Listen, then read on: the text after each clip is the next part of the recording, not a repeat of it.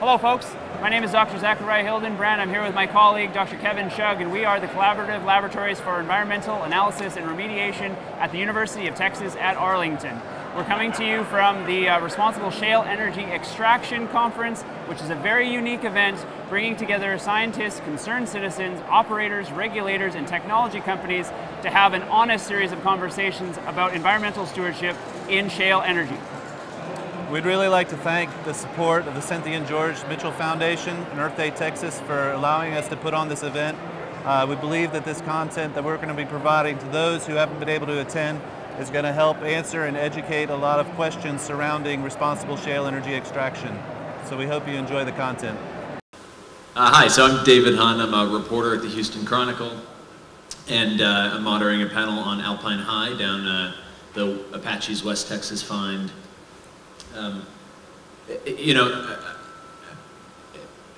About September, I think, I got a notice. I got an email in my inbox that said that Apache had found 3 billion barrels of oil and 75 trillion cubic feet of natural gas. It was one of the largest finds of the decade, if not far more than that. And it was a really interesting find for many reasons. One, because it was so large. It immediately brought, frankly, skepticism from your competitors. And it also is in a very interesting place. I don't know if you, raise your hand if you've been to Balmorhea. So I'm not a Texan, I'm new here. And Balmorhea is one of the most beloved places I mean, it's just incredible the outpouring of emails and phone calls I got after writing that first Alpine High story. So unlike so many oil and gas discoveries that are in the middle of nowhere or far from the eye, Alpine High, it surrounds this little town of Balmorhea and its famous San Solomon Springs, which are the springs that bubble out of the ground and fill this pool that kids in Texas have been swimming in for decades. And it's really a wonderful place. And so immediately, you had this massive find, and at the same time, incredible concern over the development of the oil and gas, and also the impact on the community in every way. So we're gonna tackle that impact in a straightforward way as well as we can. We're gonna talk about the impact on the water. We're gonna talk about the use of water. We're going to talk about the fragility of the water system out there, and we're going to talk about the impact on the skies, because all of that development, not just in Alpine High, but across the Permian Basin in West Texas, is literally changing the night skies. And so we've got, again, a very impressive group. Zach Hildenbrand is a researcher who has studied water contamination issues across the country. He's with Clear at UT Arlington and runs his own company, Informed Environmental. Sabrina Habib is a professor at Winthrop University in South Carolina, and she studies she studies how communities are affected by oil and gas development, but also how they perceive that development and how they perceive that they're affected. Is that fair? That is fair. Okay, good. Bill Wren, in the middle, is at the McDonald Observatory, which is in the Davis Mountains, just south of Balmorhea. And Bill is literally the spokesman for dark skies in West Texas. There is no person you will see more in the paper on this subject than Bill Wren. Next to Bill, Marcus Bruton, Manager of Health and Safety and Environment for Apache. All of Apache or Alpine High? The North American Unconventional Resource Okay. Team, which North American Unconventional Resource, right. And then next to Marcus is Brian Bohm. Brian is a hydrogeologist that Apache hired specifically to study and manage water issues in Alpine High. So let's start with this. Maybe Zach, you could start us off. Sure. With Balmorhea is, in terms of water, is a fascinating place. Can you just give us a primer? Why is water such an important part of Balmorhea?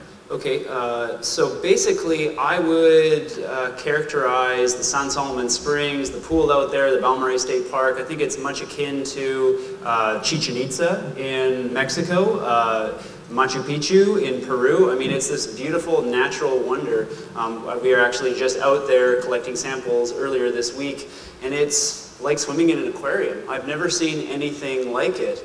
And so that's where the concern lies, is you have this natural beauty, the jewel of West Texas, and folks are concerned about any industrial process coming in there and having a negative impact on that ecosystem.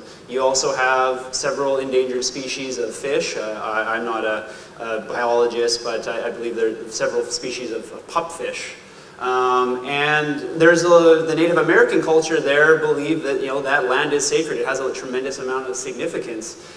So when you consider all these factors, there is a tremendous impetus for us to, if we are going to explore for oil and natural gas out there, that we need to do it responsibly, and we need to monitor the process every step of the way.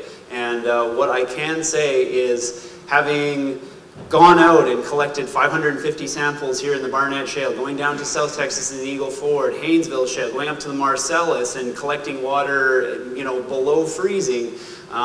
Single-handedly, the work that we've done in Balmorhea, while extremely rewarding, has been the most challenging. I mean, it's the most contentious. Everyone is very, very concerned over there. It's a highly polarizing issue, and there's a lot of scrutiny. So that means that when not only do we have to go out there and collect a lot of good data and interpret it, but we have to do a lot of community service in the sense of educating folks out there as to what this testing is doing. There's no secret now, you know, we're collaborating with Apache, which we believe is an incredibly responsible operator for a number of reasons. They sought us out to collaborate with us. They've been very forthcoming with chemical disclosures, so, which is... Zach, pause there for a second, because that's a really interesting moment. Okay. Because like, this was not something that, like, the two groups got together and said, hey, we need to study water. This was, you wanted to study water. You saw it as a moment that was very unique because so little oil and gas development had happened. Yeah, so how it all came about is I was asked by my good friend and colleague, Sister Elizabeth Reebschlager, who I have a tremendous amount of respect. She's the queen bee of the Eagle Ford Shale. She said there are concerned citizens out there in West Texas, in Balmorhea. Would you mind coming out and giving a presentation? Gave a presentation to the school board, to the town hall, talked about our research all across the state of Texas, and at that point we were trying to raise money through crowdfunding. We're trying to raise about $55,000 to do this work for a one-year monitoring program, you know, before activity really picks up out there, and didn't have much success. We worked really, really hard, and people just didn't have the resources to finance it, and we were approached by Apache, where they, you know, said, can we sit down and talk about some of your latest research? And they said, we obviously have taken note of what you're trying to do out there in West Texas. How can we help? And that was unprecedented for us, because we've done this research all across the United States, and as I mentioned earlier this morning, you know, we do not get very many Christmas cards in the mail. I get more death threats than I get Christmas cards, I can assure you of that. And so for them to come to us, want to work and to share their chemical disclosure and to allow us to work autonomously while also opening up opportunities for us to sample wells around there, it was an unprecedented opportunity. So I want you to talk at some point soon about the troubles you're having. Sure. But I want to drag Brian into this first. Sure. So Brian, can you tell us a little bit about the aquifers in that area are, is unique the right word? Well, unique's a relative term. It's not the only karst aquifer. Tell us, define Texas. karst. So karst generally implies that there's a limestone or dolomite rock that's the basis of the aquifer, and that there's faulting, fractures, cracks, crevices, potentially caves that groundwater flows through, whereas in a typical porous aquifer, a sandstone, water flows around individual grains of sand. Well, in a karst, you can have open pipe conduits. For instance, if you see, there's photos of Phantom Lake Spring Cave where there's a 30+ foot conduit where water flows through it. So it's a 30-foot wide pipe where there's scuba divers. Brian, I said to George Vini, the researcher from New Mexico, I said, is that like a cave underground with a river running through it. And he was like, that's stupid. If it's you can't say a cave underground. Caves are always underground. But that's still what I think of. It's a cave underground with a river running through it. Sure. It's a 30-foot pipe of water that flows to the ground. Is all cars 30-foot pipes? No. Is all of Balmorhea area that 30-foot pipe? No. But it's part of it. There's sinkholes. There's the key difference between a karst aquifer and a sandstone aquifer relates to the ability of water to flow at speed. So speaking of Dr. Venny did a dye trace from Phantom Spring to San Solomon Spring. It's approximately 6 kilometers in distance. It took 6 days. So that water is literally moving a kilometer a day through there. Usually when we talk about groundwater flow, we're talking about sub-centimeters per second or day, where it's a very slow process. So for that's a big concern. There's the potential impact associated with water moving that fast. That's one of the other reasons, speaking of Dr. Venny, if he had his way, he stated that he would never have development on the north side of San Antonio because, again, it's another karst environment. It's what recharges the Edwards Aquifer, and it's similar. There's potential concerns. So it's that dynamic environment that's of concern. Yeah, and this system of aquifers, some of them are karst, some aren't, but this system of aquifers both allows for the San Solomon Springs. I mean, it literally creates the pool, and at the same time is a headache for oil and gas companies. It's not a headache. It's part of the environment. It's something that we have to understand, which is a part of the reason why Apache hired me. I'm a karst hydrogeologist, so that we understand what the risk is of operation in that operational activity in that area, and how we can best mitigate risk and manage it. So one of the things that we're doing right now is we've contracted with Dr. Venny. We're currently trying to finalize a contract with the University of Texas Austin, the Jackson School of Geosciences, and BEG to do some additional research. These are researchers that have been researching this system for 30 plus years, but really the last significant data discovery was around 2000. What do you want to find? What do you need to know? Well, we're just trying to understand where does the water that recharges and discharges at the spring come from? How does it flow through there? The general consensus right now is it's kind of right along the Reeves County, Jeff Davies state line. It's a big regional flow system that provides the majority of this flow at the spring. San Solomon Spring flows 30 cubic feet a second all day, nearly every day. And it's a dry desert climate, so that it's not local rainfall that's recharging that system. So that's what we're trying to do, is understand where that water flows through, and if we understand how that water comes and feeds those springs, that, as an operator, allows us to understand where we can operate, where we can't probably not operate, or where we have to have additional mitigations and best management practices to try to make sure that we don't impact those springs. So we're at some advanced, to add to what Brian had to say, we're at some advanced stages of some shallow seismic work in the area to help us even take the identification of these subterranean caverns to another level. Marcus, what does that mean, shallow seismic? Well, basically, when you go out and you shoot seismic for the geologist, it goes down deep to try to model hydrocarbons many thousand feet below. And what is typically up close to the surface of the Earth's crust is not really that important in time, because that's not where the hydrocarbon resides. But we are trying to work with Dawson Geophysical to try to develop a system, and again, in the advanced stages of that, to try to use that to identify those caverns. So I want to come back to this point in a second, but I want to skip to Sabrina first. But the point that I want to come back to is you don't want to drill through karst aquifers, right? If you can help it, you avoid them? You're always going to drill through karst. The limestone's present throughout there. You don't want to drill through a cave. The cave, that's what I mean. You drill through a cave, you lose circulation, you have potential pipe drops. Those are the things, obviously, we don't want to drill through. Okay, hold that thought for a second. Sure. Okay, so Sabrina, what's the reaction in town? What do people think about, not just Alpine High, but what is their worry about water? Okay, so in January, there are some activists that have, from Dakota Access, that have joined local activists there that are opposing this. And the majority of my research was done here in this area, in the Barnett Shale, not in the Alpine High, but and some of the Marcellus Shale as well. But I think that there's a consensus in how people perceive the industry that applies to Alpine High just as well. And before I get into that, I just want to say that I'm really glad that Apache has reached out to CLEAR, and that this unprecedented collaboration between industry and science, especially because it lets us be transparent with the public. I think this is a huge first step in eliminating the problems that I'm going to list, but basically we're looking at an industry that has a really poor track record of environmental stewardship. We are looking at all of the health risks that were highlighted this morning.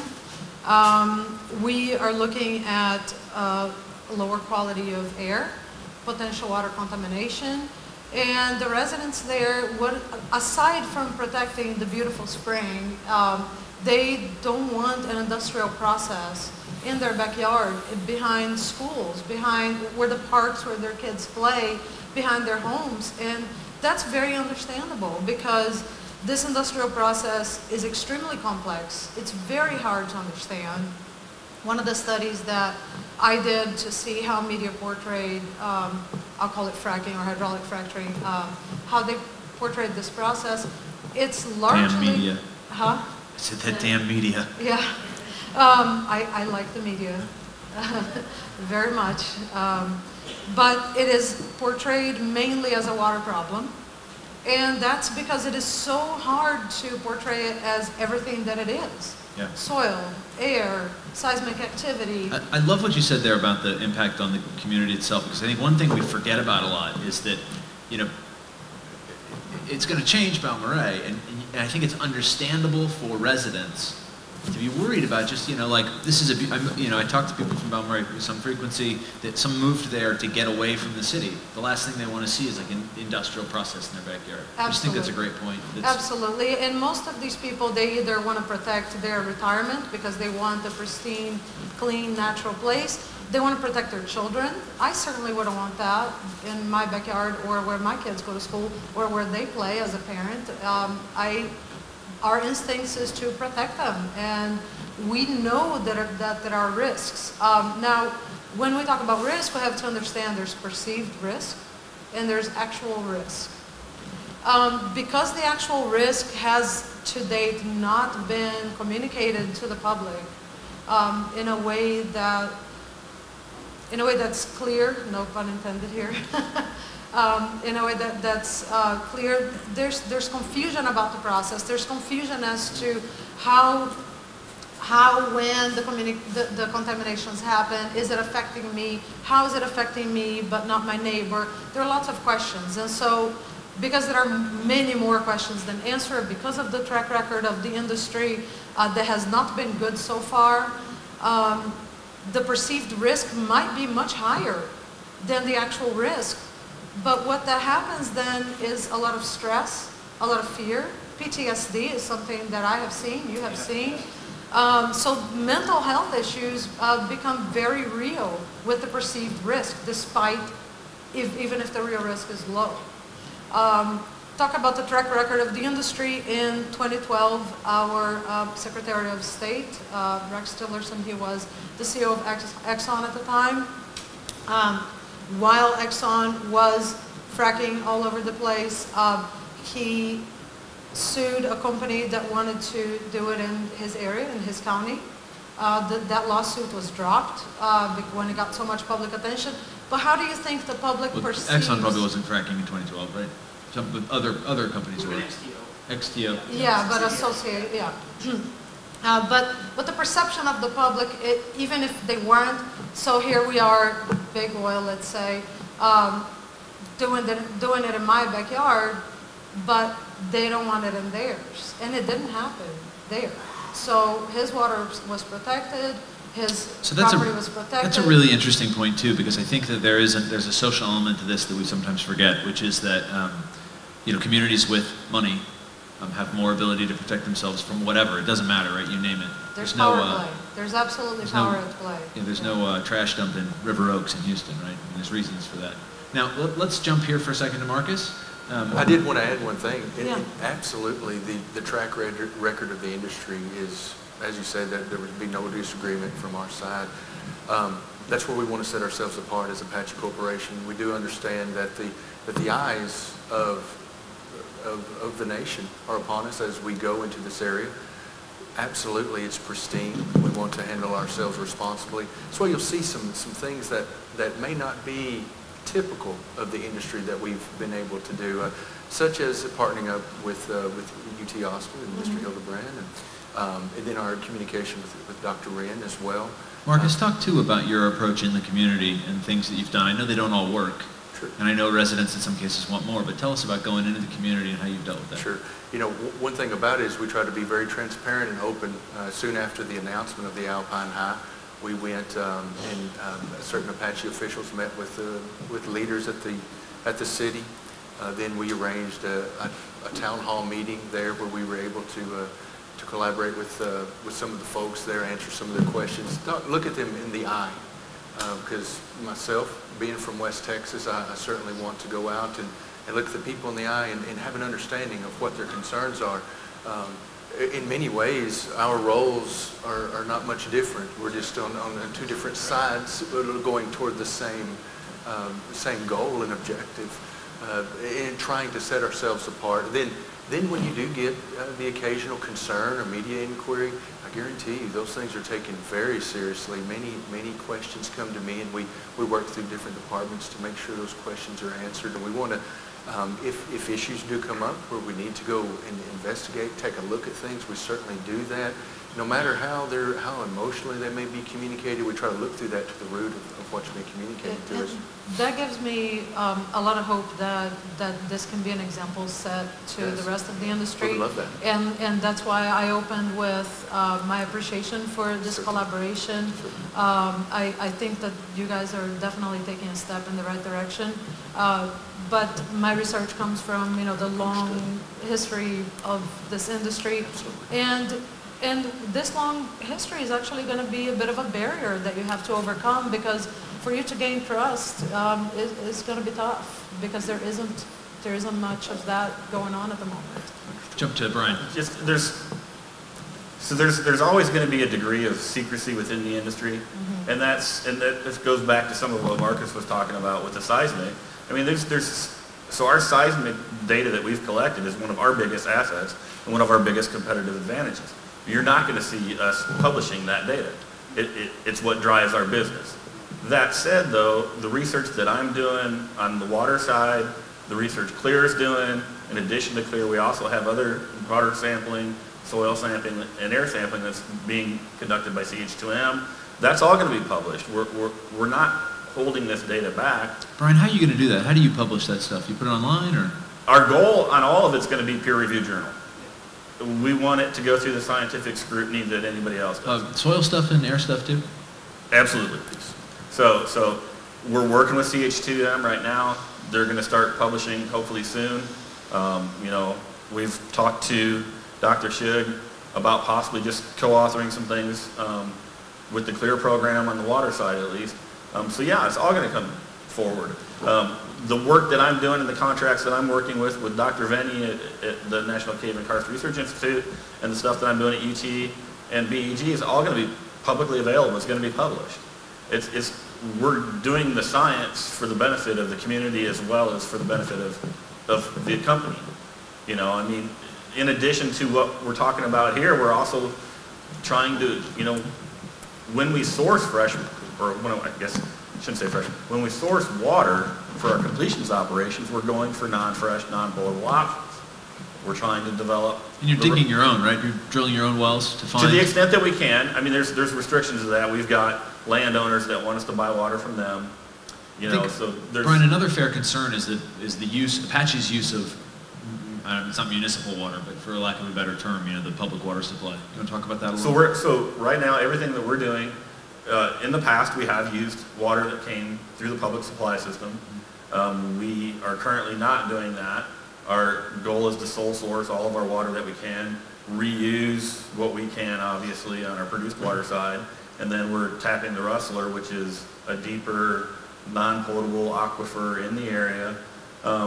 And the idea is that by developing that resource within the company, we also provide a potential resource for the landowners once we're no longer there. And in the meantime, we're providing data that the landowners themselves or the community, you know, the groundwater conservation district that's recently been formed, all have this information that they can use. All right, let's jump to Zach for a second. Yeah, and I'd just like to finish on that particular note. It's really important to note that, you know, our appreciation for this partnership with Apache and how they're operating, you know, this is not a fluff piece. We're just speaking from experience. Well, hold on, pause for a second. The reason that's so important is because you've never, like, it's very rare to do what? To have the...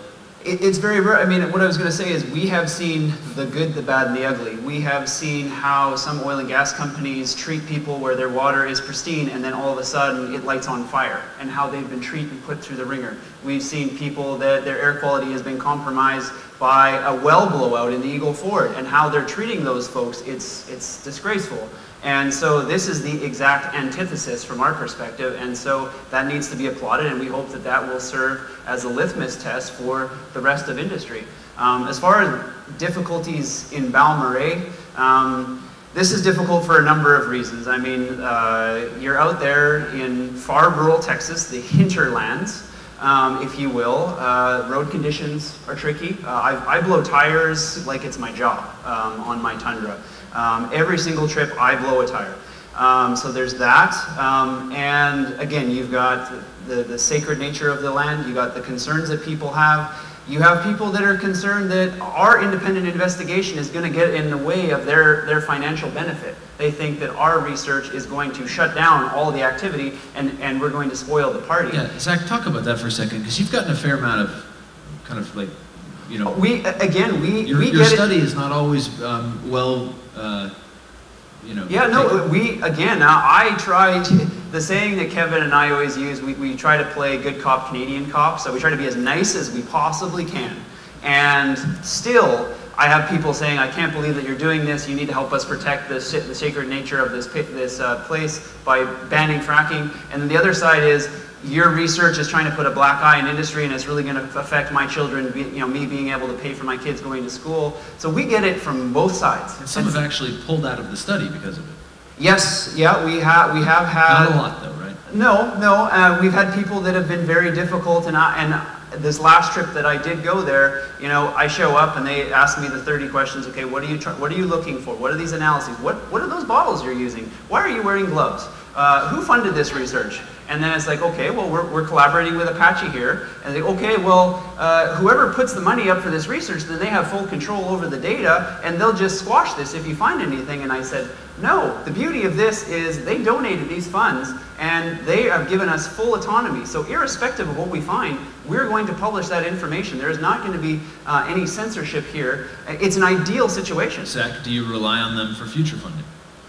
We would love to continue this partnership into the future, no doubt. I mean, the Alpine High is going to be going on for decades. They're going to be drilling thousands of wells out there, and that doesn't happen overnight. I think that, you know, they're just getting started out there, and we would love to work with them into perpetuity to make sure that we're doing this responsibly.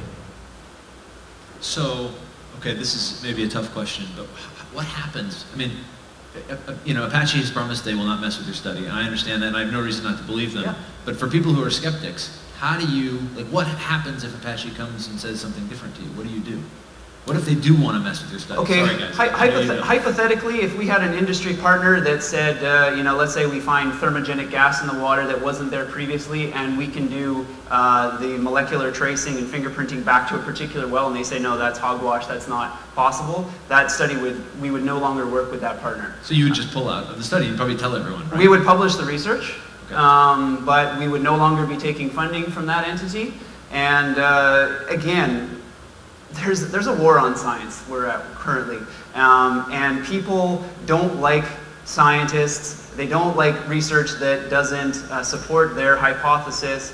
And so from our perspective, all we have is our integrity. And without our integrity, then this research isn't even worth doing. And we work extremely hard. We've made a lot of personal sacrifices to do this research, and it's been a blessing to finally find people that want to work with us and have the same values. I mean, speaking from experience, I can give you one example where we're doing work in the Eagle Ford Shale. We have full permission to be on the land. Obviously, the landowner, who is a mineral rights owner, funded the research. And we're doing the work. We've seen the lease saying that the landowner can permit people to be on the pad sites for scientific testing. And then I get a call from Oklahoma City saying, you are not allowed on these pad sites. And I said, well, actually, we've seen the lease. And he said, no, anytime I see you on those pad sites, we are arresting you. So do not go on those pad sites. So obviously, that's not a very collaborative message that they're giving. And we even provided our data to that operator and said, we found some things I think you could improve upon, and heard nothing. That is irresponsible shale energy extraction, and that's not what we're seeing here with Apache. I'm just speaking from experience. Yeah, okay. I'm feeling under the gun to get to dark skies, but I really quickly want to ask a few questions. Let's keep answers short, because they're very good questions. One of the concerns of people is that the research shows water, if the research shows water contamination, that info will be confined to Clear and Apache until peer-reviewed and published.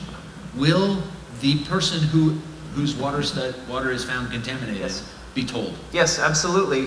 We need to be transparent with those folks as well. And you know, again, we were just out there for our second round of testing, and we provided all the well owners with that information. I answered all their questions.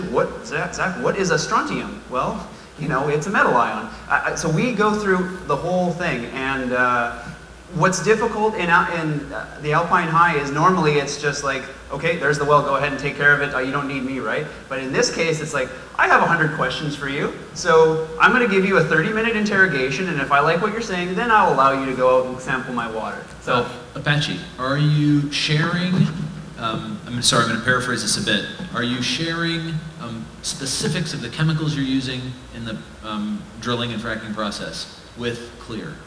They're getting MSDSs for all the chemicals we're using as far as I know. And then we input into Frac Focus. Now I'm not familiar with the system. It's our chemical uses for completion. Yeah, I don't know the details of exactly what all Zach and basically, we have been given all the chemical disclosure that they have access to, and there are some proprietary elements, but that's because the chemical producers. I think maybe the question is, do you have what you need to get your study done? We have far more information than we've ever had, and yeah, I mean, this is going to be one of our best studies we've ever conducted. And we bring in Zach and his team to bring a level of credibility, and we're looking for truth. We had our own baseline study going on with CH2N, and it had been going on for a while. Then we collaborated with the UTA. So yeah, we're looking for the truth, and we'll give him what he needs to be able to get to that answer. Okay, I'm going to hold, forgive me guys, I'm going to hold a couple of the questions. Some of them are a little more general, and I want to hold them to the end. Oh, this is really, okay, this is Apache willing to proceed more slowly than usual, given the sensitive nature of the area? I think. How much more slowly? Slowly, we approach things very methodically and scientifically from the unconventional resource team perspective. So, but understanding where critical areas are. We've done full analysis of the Alpine High for threatened and endangered species, for cultural resources. We're working very hard to get to map where these subterranean caverns would reside. We're looking at light impacts, noise impacts, dust impacts, desktop environmental constraints analysis, watersheds. So we waters the U.S. We look at many different aspects of the business. I feel oh, sorry, finish. And then, but yes, we approach, maybe not slowly, but methodically, because we know we can't misstep. As I said earlier, the eyes are upon us, and we have to do it right the first time. It seems like a good transition to Bill Wren. So Bill, you need a mic, sorry. So Bill, the idea of, Marcus, you talked about lights and the impact of lighting. Bill, the idea of light pollution affecting the McDonald Observatory, one of the most important observatories in the country, isn't new, right? This has been around for, in fact, I think there's a Jennifer Hiller story from like 2010 on it or something like that.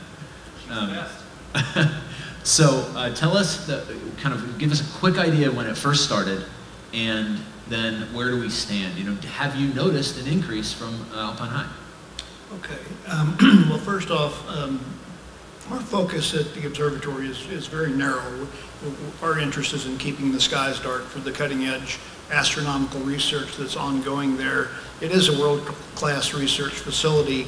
And yeah, about 2010 or so is when we began to see a glow along the northeastern horizon looking toward the Permian Basin that got our attention. As recently as, well, just a few weeks ago, we measured the sky, did an all-sky photometry measurement, and found that the average background sky has increased over 18% or so above what would be considered a natural background sky. Now that's an all-sky average. Almost all of that light pollution, and light pollution is a term that I'm hesitant to use because people think I'm going to chain myself to the nearest lamppost and not let them turn it on. But it is a very accurate description, really, of what's going on. If you do that, will you post it on Facebook for us? You got it. But almost all of the light pollution that we're seeing is below 30 degrees above the horizon. It's all down along the horizon. And astronomers are not interested in studying objects through the muck, in the mud, down low, through all that air. The part of the sky we care about is above 30 degrees above the horizon, all the way up to zenith.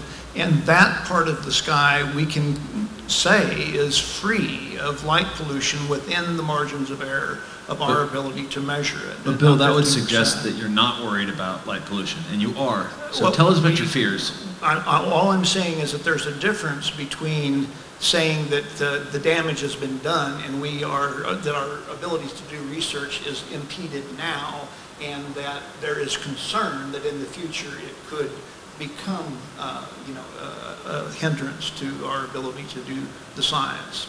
So what do you worry about? What could happen if things aren't taken care of? And for that matter, what do you need to do to take care of it? Sure. The main concern with the Alpine High play is its proximity to the observatory. It's very close, within 25 air miles or so of the observatory. The closer the light source gets, the brighter it will appear. So it is uncomfortably close. If we see the level of activity, the same level of activity and the same types of lighting practices and flaring practices that we see, say, in northern Reeves County up near Pecos, Texas, if we see that same level of activity down near Balmorhea in southern Reeves County, that's about 30 miles away, then we could be in a world of hurt. However, I'll reiterate, I'll echo what has been said about our relationship with Apache has been very constructive. At this point, over the past 6-8 months, anytime a new drilling rig is brought into the region, and it doesn't even have to be within the Alpine High play, but even out of the protected area around McDonald Observatory. There are 7 counties, by the way, with outdoor lighting ordinances to protect the skies over McDonald Observatory. 28,000 square miles that surrounds the facility is kind of a buffer, and the Alpine High play is within that. But we have, anytime a new rig has come in, we get an invitation, would you please come and assess our lighting practices? And it's really been a win-win situation. We've been able to show the industry, we've been able to demonstrate that by aiming lights down, the light that was being wasted into the sky and causing light pollution is now down on the work site. There's less glare in rig hands' eyes. They can see to do their nighttime activities, they can see better, and it's increased safety. So it's really a win-win situation. Okay, quick interruption. Let's pass it to Marcus for some talk of how it's going to do it. But hold that thought for a second. First, I'm just curious. I just thought about this. Do oil and gas rigs have to follow the same ordinance that's in those counties in terms of lighting? Or are they exempted, or what's the relationship between the oil and gas rigs and the ordinance that tamps down lighting? You're asking me? I don't care. Anybody wants to answer? I would say that the counties would probably say they would be exempt because it's temporary. Okay.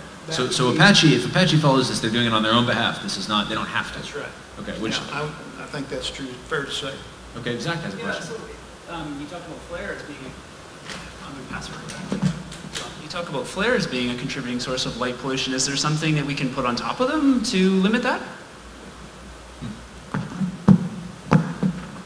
Well, now, I know that you guys can speak better to this than I can, but the Permian Basin Petroleum Association just 2 weeks ago released a set of recommended practices for lighting in the oil field. And one of the recommendations they made was the use of internal combustors, incinerator cans that go on top of flare stacks so that the flare is concealed, and I believe that it will increase the efficiency of the combustion as well. However, there's a limit to that, the applicability of that technology. Once you get over, correct me if I'm wrong, but about 1 million cubic meters per day flow rate or so, then the combustion chambers are not practical. But I know for a fact that Apache has shut in wells during this exploration phase when they could in fact be getting some oil to market and have a revenue stream now. They have chosen to shut those wells in so they wouldn't have to flare the gas and contribute to the light pollution.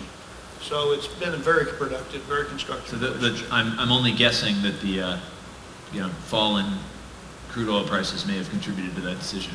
No? It truly is when it comes to where we are. Again, as I say, we have to do it right. We have to do it right the very first time. And so the McDonald Observatory is a key piece of Texas, and it's a key piece of that region. We have to do what we can to be as proactive as we possibly can.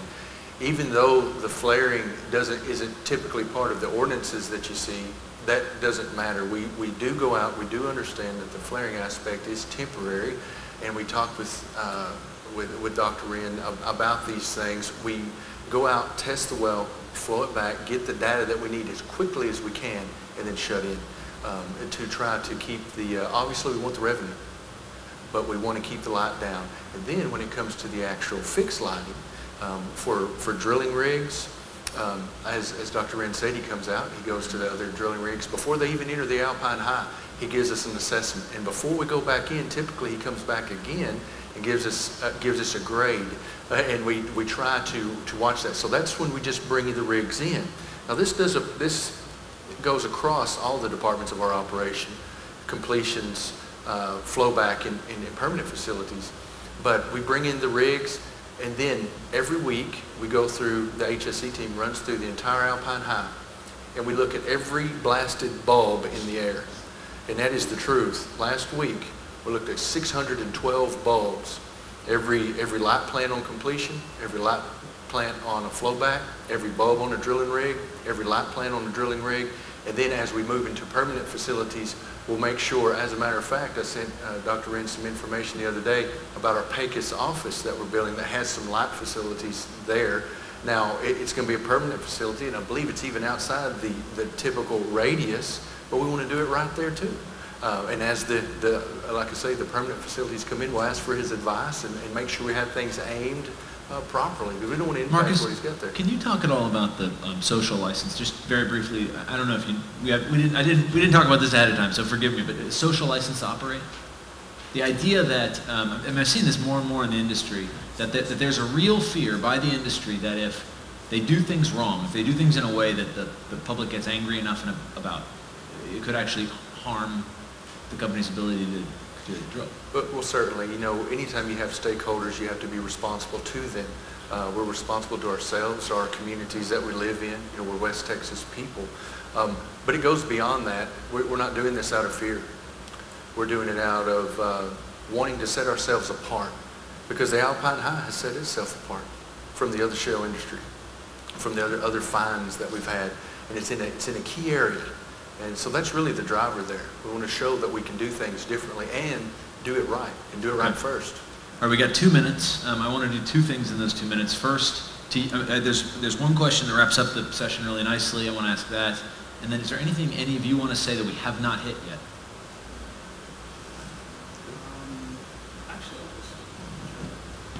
You got like 10 seconds, Zach. Okay, absolutely. Absolutely. Well, again, as Sabrina pointed out, and we've all touched on, I mean, we certainly don't want to disparage these folks who have these concerns, but it illustrates the importance for this to be done properly, for this to be a collaborative, integrative effort to protect the environment, because, again, everyone understands that if we compromise the environment for the sake of hydrocarbons, that's not in anyone's best interest. So, like Marcus said, we have to do it right the first time. Okay.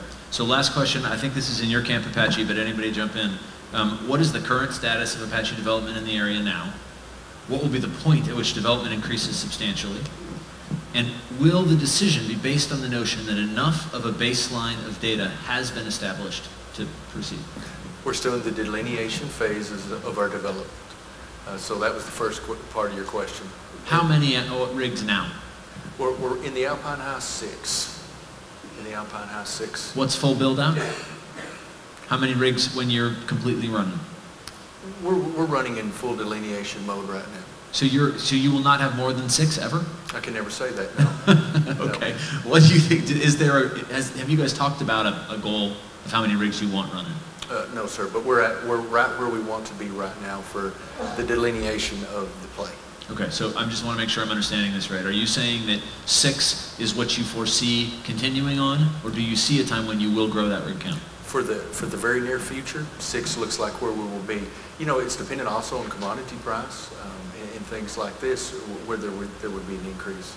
But okay. Right now, with the way things are in a very static environment, let's just say we're where we want to be right now. All right. Anything else, guys? All right. Thank you all. Thank you. Thank you. Good job.